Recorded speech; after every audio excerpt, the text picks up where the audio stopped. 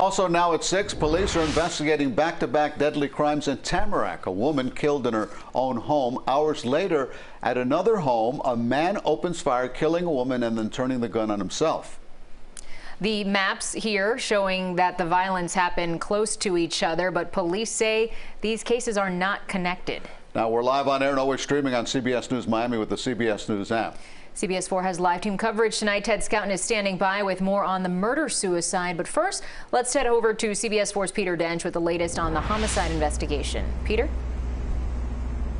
Well, Lauren, this case remains a mystery. It happened in the victim's second-floor apartment, and 27 hours after it was first reported.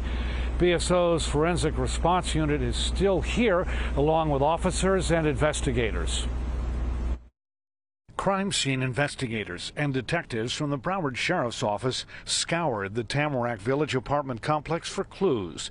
It's where Matthew Thomas and his brother Frederick live. They tell me they are deeply troubled by the murder of their neighbor, identified by the victim's friends and other neighbors as 23-year-old Kayla Hodgson. Oh my God, it's terrible, man. Like, we don't even know who did it, so like, it's even scary to the residents ourselves. They recognized Hodgson in the photo we showed them. I've just seen her.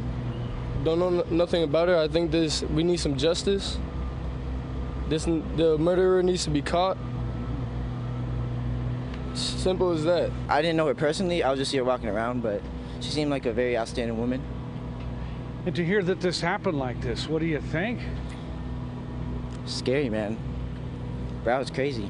BSO responded to a second-floor apartment at the complex after a call around 3 p.m. on Wednesday. We received a call reporting an unresponsive female inside her home. Immediately, district deputies went to the scene alongside with Broward Sheriff's Fire Rescue, and they were able to locate an adult female, and she was pronounced deceased. A BSO spokeswoman says homicide detectives are not saying if any evidence was found at this scene or if they have determined who took the life of Kayla Hodgson. Detectives are following their leads, and they are not releasing any information regarding what those leads are at this time. Frederick Thomas says this crime makes no sense to him. A life cut short. I feel bad, you know. Prayers given out to her family. So BSO has no information to release right now on a motive or a possible suspect in this case. If you can help, call Broward Crime Stoppers at 954-493-TIPS. There is a reward of up to $5,000. Now, as we mentioned, it's been a busy day for law enforcement here in Tamarac with the latest on a murder-suicide that happened just blocks away. Let's go to our Ted Scouten, who joins us live from there with an update. Ted? Hey, Peter, I want to give everyone just an idea of how close these two scenes are. When you take a look over this way, you can see those flashing lights down there. That's where BSO is investigating that murder scene. That's where Peter was.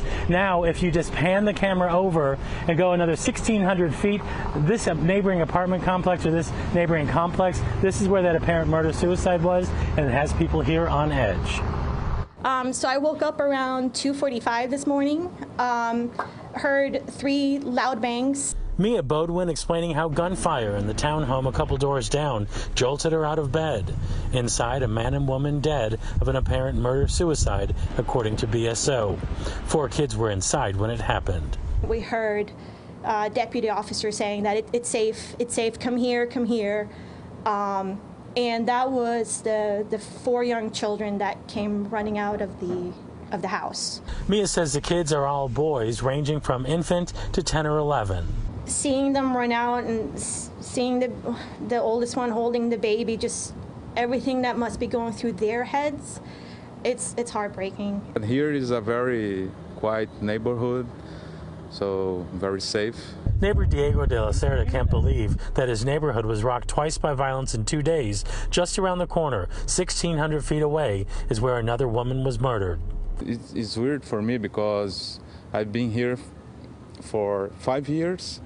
We never saw any problem. The only thing, someone opened a car and stole something, but nothing like that. Mia tells us the 2 violent incidents have shaken her.